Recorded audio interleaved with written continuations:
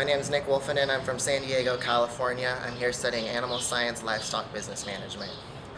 This is Sabrina. She's one of the quarter horses here at Fresno State.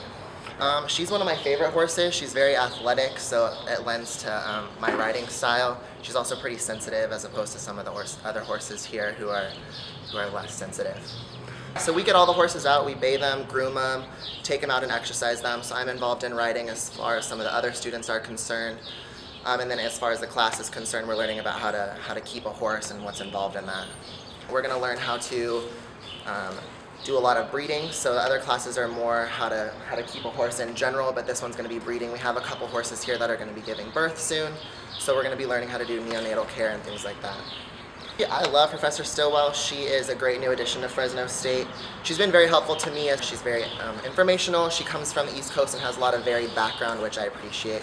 It's not just a one-page book, it's multiple chapters.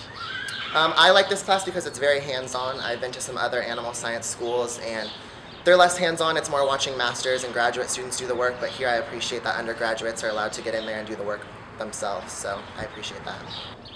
It's one of the better ag schools. I'm from San Diego, so I didn't want to leave the state and pay out-of-state tuition. I appreciated that aspect, and then my mom has some businesses here, so it was easy transition to come up here.